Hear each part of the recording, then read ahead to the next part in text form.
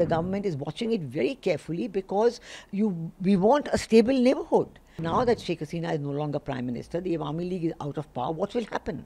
We have so many projects with Bangladesh. The world thinks that it was a quota reform movement, that the students' movement. Actually, the students and Prime Minister Sheikh Hasina have for the longest time been on the same wavelength. It is Prime Minister Sheikh Hasina who abolished the quota in 2018. And this year, when in the month of June, when the High Court restored the quota, she went to the Supreme Court. So, and again in favour of the students, and student groups even joined the government of Bangladesh in going to the Supreme Court. After the clashes started, the Jamaat-e-Islami has tried to take over the situation. How do you see the situation? The situation in Bangladesh is very volatile today.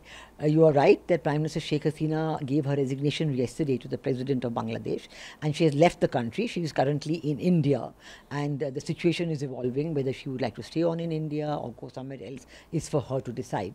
I think we have to watch carefully what is happening in Bangladesh.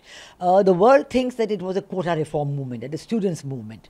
But actually, the students and Prime Minister Sheikh Hasina have for the longest time been on the same wavelength. It is Prime Minister Sheikh Hasina who abolished the quota in 2018. And this year, when in the month of June, when the High Court restored the quota, she went to the Supreme Court. So, and again in favour of the students, and student groups even joined the government of Bangladesh in going to the Supreme Court. So, I think the students and the Prime Minister Sheikh Hasina's government, they were on the same page. In between, what happened that because there was a clash between the students and the Awami Chhatra League, so all the other political parties, the Jamaat-e-Islami, Shibir, which their student wing, the BNP student wing, they all came onto the street, and there was complete mayhem, complete chaos, violence, deaths. In fact, the day before yesterday, the leading paper of Bangladesh, Daily Star, published a report that they said up to that time, now many more have died because 2 days of violence on Monday and Sunday continued, but up to Sunday morning, the reports were that 204 people had died, and of them 53 were students. And the remaining were, civil society people or police people, even the law keepers who had been killed and so on. So you can see from this that it is a very volatile situation. I think after the clashes started, the Jamaat-e-Islami has tried to take over the situation. And now it seems that it is the Jamaat-e-Islami who controls power to the largest extent. Even within the army, there are talks that there will be a Jamaat-e-Islami group, and they may be opposing the present Chief of Army Staff who has been appointed by Sheikh Hasina. So there might be a change even there. So there is a very volatile situation going on.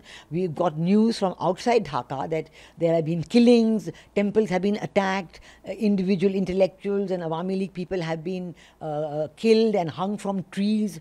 So it's a very difficult situation. We in India, the government is watching it very carefully because we want a stable neighborhood. We want there to be stability in Bangladesh. We want economic development in Bangladesh. We want democracy in Bangladesh. We want the students to be happy. So we are watching the situation to see that now that Sheikh Hasina is no longer Prime Minister, the Awami League is out of power, what will happen? We have so many projects with Bangladesh. We have economic interaction with Bangladesh, economic projects. We have built so many projects in Bangladesh and handed them over to the people. There's connectivity projects, there's education projects, health projects, so many. There's cooperation between the industries, between so many Indian companies have set up over there. So all that is very much in continuation. We want it to continue because this helps the people of Bangladesh. And for the people of Bangladesh, they export about $2 billion worth of goods to India. So obviously their industry also will want to continue. So both sides, I think, are interested in continuing the economic cooperation, but we have to wait and see who is in power, who is controlling. Today the name of Professor Mohammed Yunus has come up, maybe as head of the interim government or as chief advisor to the interim government. All this is a matter of flux. So let us see what happens. We support Bangladesh Army Chief said that already. Now, yes, the Chief of Army Staff who spoke yesterday, he said he is going to try and prepare an interim government, and get the approval of the president. So there were many names, there are many lists which are coming out. Somebody has one name, some lists have other names, but what is the final list? And even till today morning, there was an interview with Dr. Mohammed Yunus, and there is talk that he will, play a major role. He himself has said so. So we don't know. We have to see. Only when a person comes back, he's now in Paris, when he comes back and takes over, we have to wait and watch and see what will be the shape of the interim government and what will be the powers of the interim government. And certainly the army will play a big role because they are a factor for stability. They are trying to bring the situation under control. The police and the paramilitary forces, they have been trying, but the situation had not come under control because, as I said, the forces of Jamaat-e-Islami seem to be on the upswing. All the visuals so far point to that. Acting chairman of Bangladesh Nationalist Party on Monday congratulated to the student protester from all over the country. Bangladesh Nationalist Party Secretary General Mirza Fakhrul Islam Alamgir has announced that Tariq Rahman, the party acting chairman, will be returning to the country very soon. So, yes, yesterday in that first meeting which they had, including with the army chief, the one decision was taken that Begum Khalda Zia, who was the former Prime Minister and head of the BNP, she was not in jail, but she has been under house arrest. She's been at her home because she's elderly and quite unwell. So the decision was taken that she will be released. So that is fine. But I understand that there is no decision yet on Tariq Rahman coming back. There is no decision yet on that. Of course, the BNP is talking about it at the grassroots level. This is part of that uncertainty, part of the volatility which is there at the grassroots level. So there is no certainty about whether Tariq Rahman is coming back. okay. Turn to politics, says her son, Joy. Well, in politics, there is never a goodbye and there is never a welcome. Politics is a very complex situation. You make your own way in politics. Now, of course, Sheikh Hasina is no longer the Prime Minister, but Awami League is still a force within Bangladesh. Awami League, easily 30-35% are the people who support Awami League. So I think this is something to be looked at, and what will happen to the Awami League workers on the ground? Will they reorganize themselves? Will they recoup? I think this is a point to be watched. Will the party dissipate? Will it stay together? I think these are big questions we have to watch and see. PM Modi chaired a cabinet committee on security meeting briefed on Bangladesh situation, ma'am. So how do you see this, ma'am?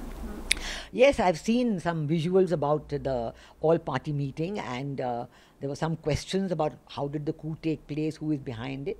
External Affairs Minister has said that this is being looked into, and naturally at his level he would not want to say prematurely anything about how it has happened. It is the agencies who must be collecting information now and giving it. So it is a good thing that the all-party meeting has taken place, because Bangladesh is a very important neighbor, and all the political parties will want to know what is happening, how is the situation going to develop. It is important that all the political parties keep on the same page. So I'm glad it's taken place, and I hope there will be more discussion and there will be exchange of information on what is happening. Sheikh Hasina said that we risk ending up like Pakistan, urge forces to prevent unelected government in Bangladesh. There is a big talk about elections. There's big talk about elections, and the very setting up of the interim government, the purpose normally is to prepare for the elections. Now, when that preparation, how long it will take. Last time, a very similar situation was in 2007 and 8, when there was an army-backed caretaker government. The army took 2 years to call for the elections. And even the people said very clearly they want democracy, they want elections. I'm sure now too, the people, the students, they all want democracy and elections. And we hope that there will be a short and quick path to elections being held. Disturbing reports are also coming from Bangladesh of attack on Hindu homes, temple and individuals. Yes, I have seen visuals. I have seen interviews on the TV with ISKCON, located in Chattogram.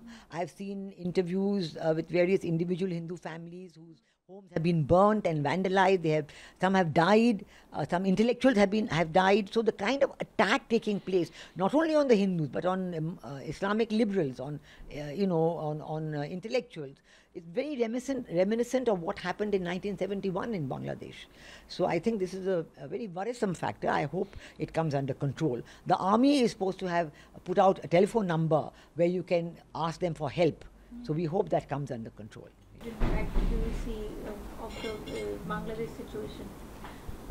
Of the Bangladesh Situation. The overall impact is very serious. We want to have a situation where the matter is under control, where we go back to prosperity and growth. Bangladesh has been growing substantially. There's very major developments over there.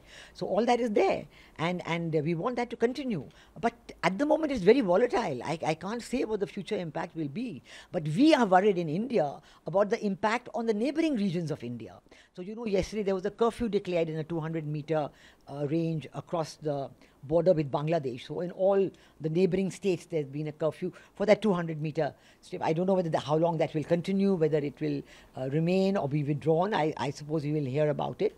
But it shows how concerned we are.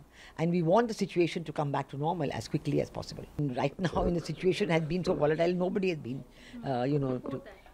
Before that, of course, we have, Indian government has said, she came to India twice in the month of June. We saw that for the swearing in of Prime Minister Modi's government and for a bilateral visit in the third week of June. So all that has happened. She's come twice in June. And maybe China is the country that's got upset because of that, because she insisted on coming to India first before she went to China. So I think that all these instances are there. They are being assessed and studied, and now let's see what comes out.